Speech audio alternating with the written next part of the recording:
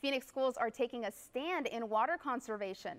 Cronkite News sustainability reporter Ebony Johnson takes a look at what the Washington Elementary School District is doing to help. Ebony?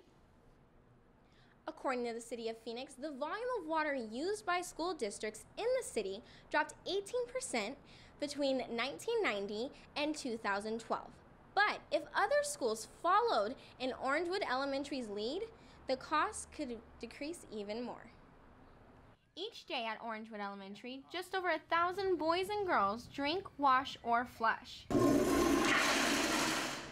Now, Washington Elementary School District has signed a 15-year contract with Mid-State Energy with the goal to reduce water use and utility bills at Orangewood and other schools by replacing regular restroom hardware with high-efficiency equipment.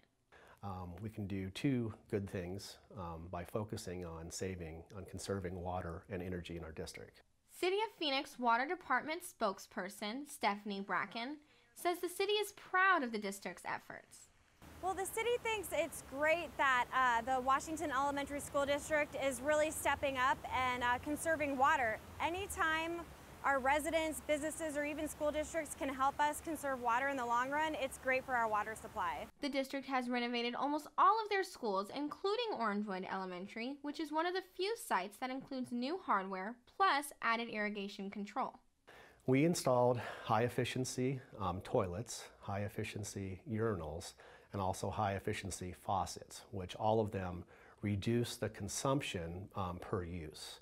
We also included irrigation controls. It's taken 2 years for WESD to replace 322 toilets, 99 urinals, and 371 faucets in 28 out of the 32 schools in the district. Kramer says the long-term goal is simple. We would like to be leaders in this, and we'd like other school districts to follow suit. As I said before, the sheer number of acreage that school districts have around the state is enormous. And if everybody contributed like we do, we think we can make a real positive impact on Arizona's water consumption. The lease agreement meant no more